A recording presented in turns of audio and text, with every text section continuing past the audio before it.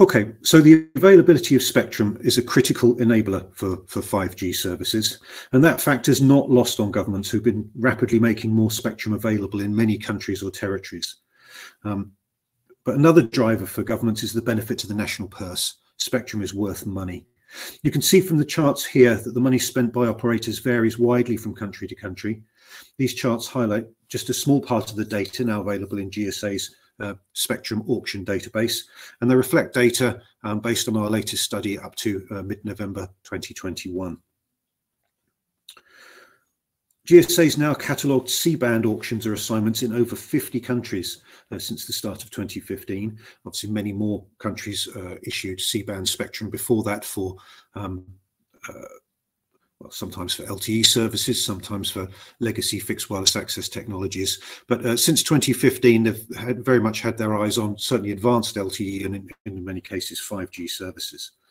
And the recent average cost of C-band spectrum bought in auctions has come out at about $0.116 per megahertz per pop, but you can see that the figures range quite dramatically between the highest numbers there in the USA and Slovakia down the bottom of the chart on the left that barely registers.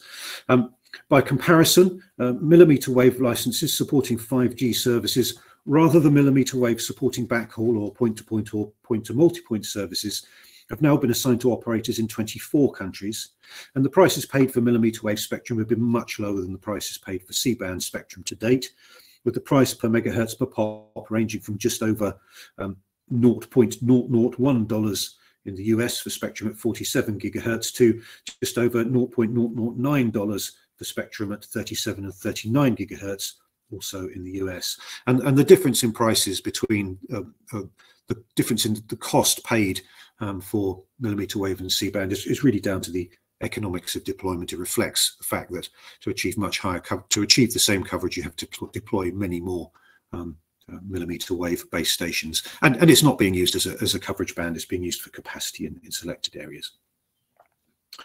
GSA's done some analysis of the money spent on all 5G relevant auctions and assignments, irrespective of spectrum band.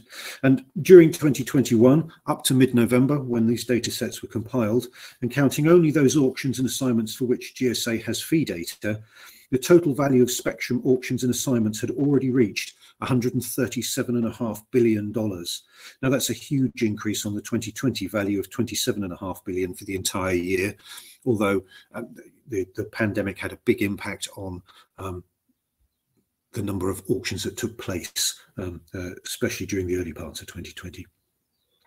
Now, that figure is a month or so old, and with more auctions having taken place since then, the figure will have edged closer to the $150 billion mark, which I'm sure you will agree is a quite substantial sum of money. And operators have been using all that spectrum that they've been buying.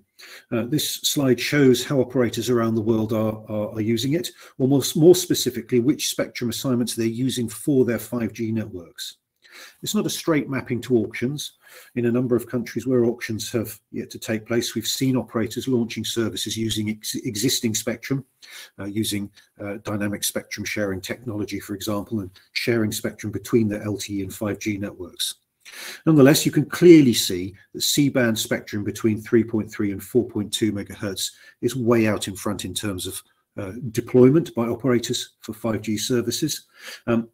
GSA has documented now 218 operators who are licensed to deploy, who have deployed or are deploying. And over 50 others are investing in test or trials or at the planning stage. In terms of overall activity, millimeter wave at 26-28 gigahertz follows, with 93 licenses, the majority of those in the USA, and 27 deploying networks.